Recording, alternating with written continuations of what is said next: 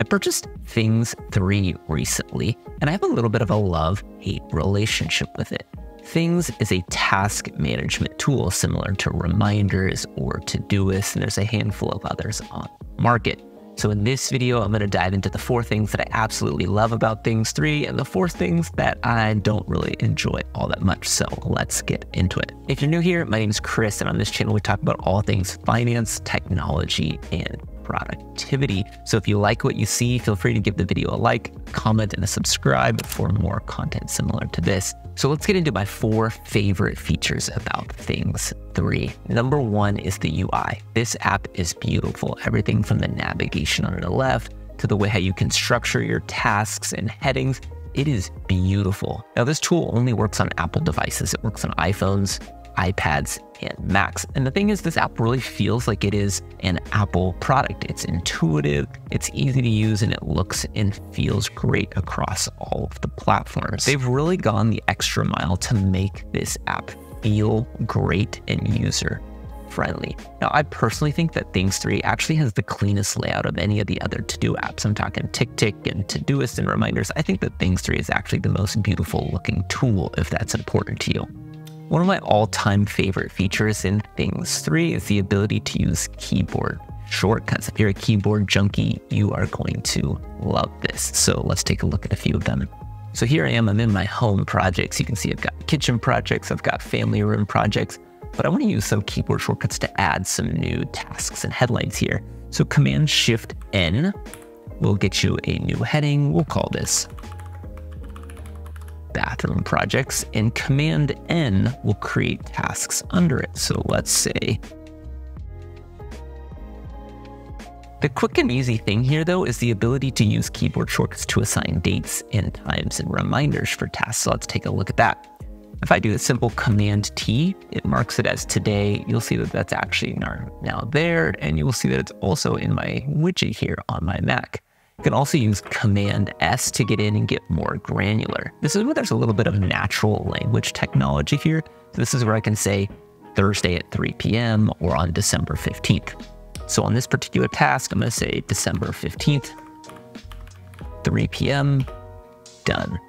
You've also got the ability to kind of navigate and maneuver tasks using keyboard shortcuts. So with Command up and down, you can see that I can move this up and down between headlines, and I can use the Command and Slash to hide the sidebar, which makes a really kind of clean, easy layout for tasks that you are currently working on. The third thing I really love about Things 3 is the widgets. It's easy to add them to your iPhone, your iPad, your Mac, and they're interactive, so you can easily toggle tasks on and off without even having to open the app.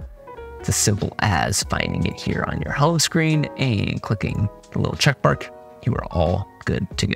Well, my 4th favorite feature about Things 3 is the visual aspect of being able to see your progress on all of your different projects. I feel like none of the other tools have something similar to this. So if we go here, take a look, I've got this YouTube video project, and I'm gonna hit 1 million views on this video. I already know that. But here, if we look, I've got pre-production, in progress, publish. As I check tasks off, you'll see that this kind of progress bar shows that I'm now partially completed with this actual task. That even extends over here in the navigation here. You can see that that retains there. There's something about just being able to see the progress of how far along you are in your individual tasks and projects that I really, really enjoy about Things 3. Now, as great as Things 3 is, I have been struggling with quite a few features. None of them are deal breakers, but they are a little bit problematic for my workflow. So one of the first things is the natural language use. It's a little bit trickier in Things 3. If I pull up Reminders here, I love the fact that I can just simply put task and literally type today and it's right there. Or I could type tomorrow at 3 p.m. and it does it. It's super simple and it's super easy. In Things, it's just not that simple, and it actually requires a lot more clicks. If I go in here to create a new project and I say task, if I type tomorrow or I type at 3 p.m., that's not actually going to do anything. I'm going to have to click Command-S first to open that, and then I can do tomorrow at 3 p.m. It'll get me there, but it's still just another extra step that seems kind of unnecessary. The second feature in Things that is really painful is recurring tasks. In most task managers, you create a normal task and then you set it to be a recurring task, whether that's weekly, monthly, or yearly. In Things 3, that is not the case. So here I'm in Apple Reminders. I'm going to create my repeating task. And if you go into the information here, you can do remind me on a day. And you can easily make it repeat by simply clicking here, daily, weekly, and I've got a full in-depth video on how you can do that with Apple Reminders.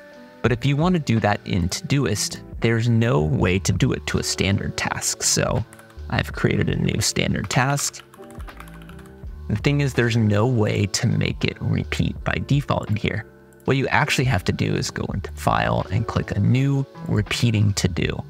You kind of get this not great UI where you then have to decide and add reminders and add deadlines and choose daily and weekly.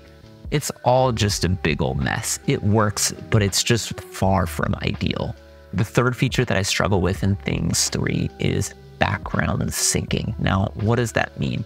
That means if you use Things across multiple different devices, it's not going to sync the projects that you moved or the tasks you've added or the due dates until you open the app. That's really problematic if you're going to use widgets. Let me show you. So here you can see I have draft script as marked as due today, and you can see it in my widget here for macOS. Now, if I go ahead and toggle this off as completed, it disappears from both. But now if I pull up my iPhone, I've got the Things 3 widget here up top. You'll see that draft script is still there. It's not checked off. That is not going to be checked off until I go into the Things 3 app and it allows itself to update.